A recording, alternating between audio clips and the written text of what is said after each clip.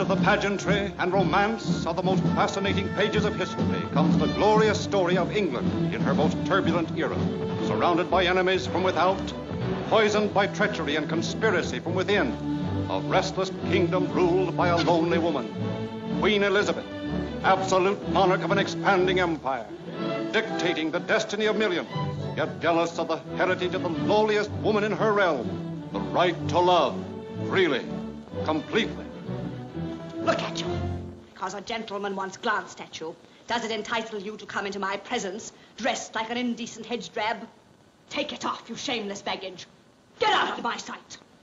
Riding into this cauldron of intrigue and danger is one of the most adventurous warriors ever to lead an army on to victory, Lord Essex, dashing knight of Elizabeth's Round Table, whose deeds have captured the admiration of the nation and the heart of the Queen. Put your arms around me. Do you love me still? I love you always. Yes, if this were false, then I would know it now.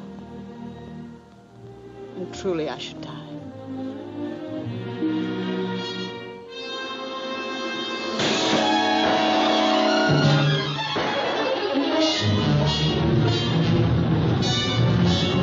If she were my mother's kitchen hag, toothless and wooden legs, she'd still make all the others seem pale and colorless. I tell you, she's a witch. She's got a witch's brain. I love her. I hate her.